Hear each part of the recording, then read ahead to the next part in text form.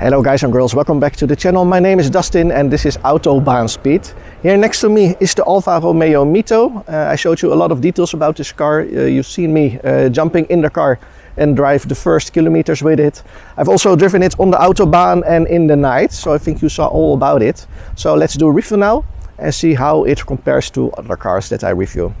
And the first question that I'm gonna answer is the Alfa Romeo Mito a fun car to drive? Well, to be honest, it looks more fun than how it drives. In traffic sometimes it's a little bit sluggish. You really have to be in the correct gear to go forward, or you really have to push the pedal, and then at 2000 RPM you feel a small turbo to help the engine. So it really goes along, that is no problem, but it's very short, and after that there's also no more power. The problem is of course the 85 horsepower of this car. Yeah, it's just not enough to go really fast and to drive fun. It goes in traffic. It's okay for in the city where it's crowded with other traffic, but is it really fun on mountain roads or on the Autobahn? Definitely not. But yeah, I'm gonna give it 5 points. It's a decent drive. Is the Alfa Romeo Mito a fast car? Well, I think I just answered that question, sorry. I'm gonna give it 2.5 points. It's actually quite slow. On the Autobahn, it really didn't go that fast. In city traffic, it's okay if you don't go fast, yeah, then it's okay, but for the rest, is it fast? No, definitely not. So 2.5 points. For the top speed, the Alfa Romeo Mito gets 7.5 points. It only did 180 on the meter, speedometer, and about 172, 73 it was, I think, on GPS. So that's between 150 and 200, 7.5 points. Talking about the fuel economy, well, the Alfa Romeo Mito, the 1.3 diesel, is very economical.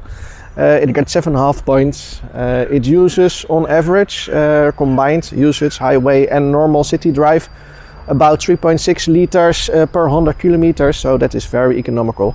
Also, if you drive 100 in 5th gear, it's no problem at all. You can just cruise along, and on diesel it will just go without using a lot.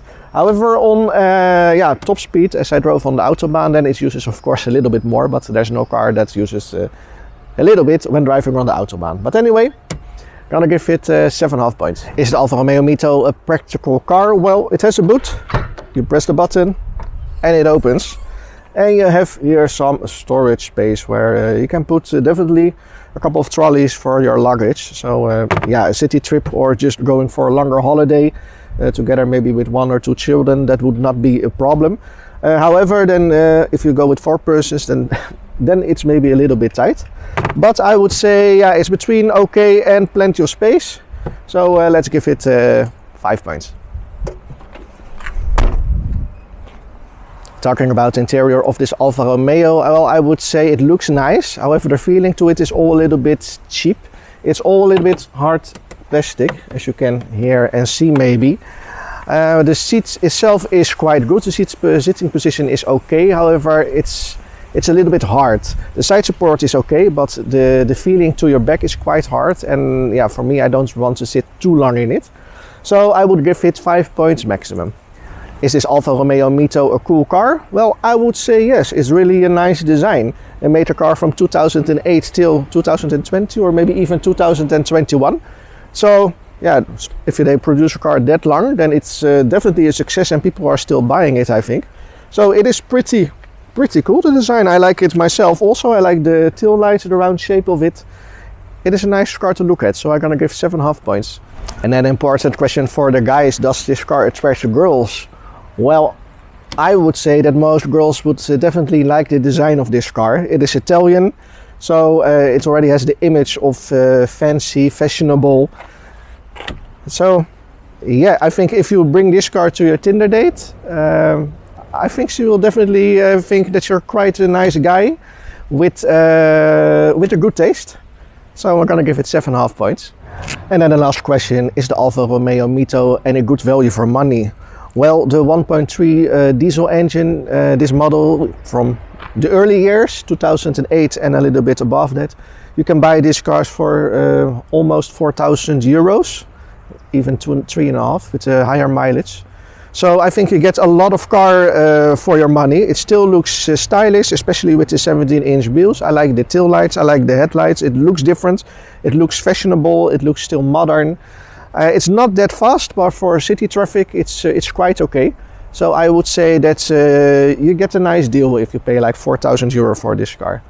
And that is the end of this video. This was the Alfa Romeo Mito. You've seen me driving it on the Autobahn. I did a night drive. I gave you my first impression about the car. And now we also did the review. It's collected a total amount of points of 55, which brings it now under at the list. It's below the Saab and below the BMW, but I'm gonna review more cars and maybe there are even worse cars than this. So maybe it's not that bad, but at this moment it's number 3 out of 3. Anyway, that was the review of this car and the end for this one. Please watch the next video where I'm gonna reveal the next car in Guess the Car, and I'm gonna show you some new details about the other car that we also gonna review after that. For now, well, thank you very much for watching. Please give a thumbs up if you like the video and leave in the comments down below what you think of it. Also, very important, don't forget to subscribe so you always know when I upload a new video. And I'm gonna see you in the next video. Thank you for watching. Have a nice day.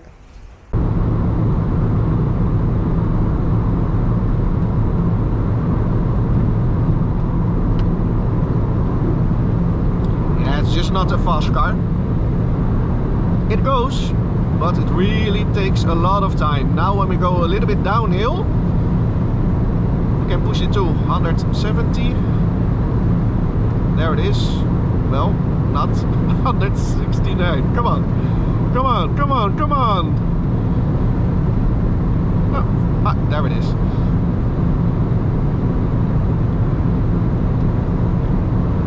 Yeah, that's the top speed of the car. So you can just floor the pedal, but it doesn't go any faster.